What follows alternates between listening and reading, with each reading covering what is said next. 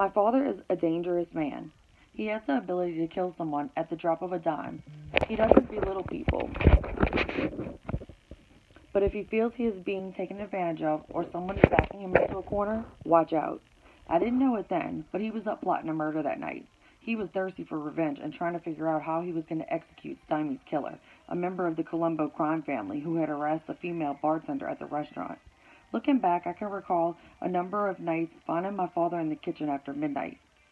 Thank you guys for being so good, I told the kids during the ride back to the hotel that night. Before dinner, we all went for a swim in the pool. How do you guys feel about the visit? I asked as they splashed around in the deep end. Aunt KaReN, can I ask you a question? Nicholas said. Did Grandpa ever kill anyone? Oh my God, we still had another day to go, and I didn't want the kids to be scared of their grandfather, but I didn't want to lie to them. Yes, he did, I said, matter-of-factly. It's part of being in the Mafia. Nicholas persisted. What's the Mafia? I tried to explain as best I could. What I knew as a kid growing up was that it was a group of Italian men who came to America. It was hard for them to get jobs and stuff, so they came together and formed a secret organization to take care of each other, like a family did. It may have involved stealing and robbing. Why did they kill people then? I didn't know how to respond. Why don't you ask Papa Bull tomorrow when we see him? I don't want him to be mad at me. That night, I thought about Nicholas and his questions. He reminded me of myself at his age.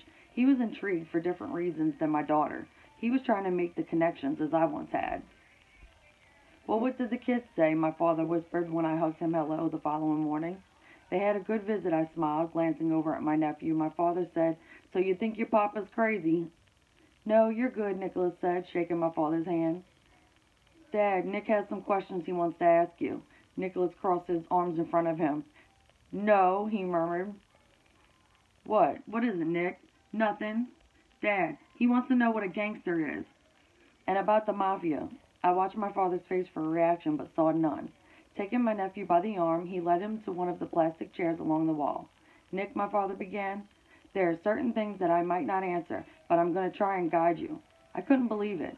That's just what he had said to me some 27 years earlier in the kitchen of our Staten Island home. My father laid out what the Mafia was all about, in terms expressly chosen for his grandchildren. The Mafia, the Mafia started back in Italy. It was a group of men that got together and formed a brotherhood. They protected their villages and their families. These men built their new brotherhood on trust and loyalty. They would do what was needed to take care of one another and their families. They called this brotherhood Cosa Nostra, Italian for our thing. When the Italians started to come to America, a lot of the old-time men worked hard, but they were immigrants, and it was hard for them to get jobs. So they started to steal and rob and do whatever they needed to take care of their families. As these men started to make money, they earned respect, and a lot of the younger men wanted to be a part of the organization, which was now called the Mafia. I wanted to be part of it, Nick, my father explained.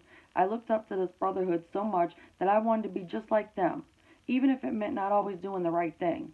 I liked that it had rules, structure, and organization. To me, it was like being in the army, and Cosa Nostra became my government. My daughter didn't say a word. She just listened. Did you ever murder someone? Nicholas asked in a soft voice. I did, but God don't like that, Nick. That's why I'm in here. Looking back now, I realize I took the easy road. Everything that I ever did in life was because I wanted to give my family a better life, and because I made mistakes, I wound up here in prison. I live with what I did every day of my life, so make it all worth it for me. Make sure you never wind up here. Before we left the prison that day, my father pulled Nick aside. You have to promise Papa Bull one thing. You'll always be a good boy, and you'll take care of your aunt, your cousin Karina, and your grandma. Make sure that you go to school. That's important. If something looks too easy, don't take that road.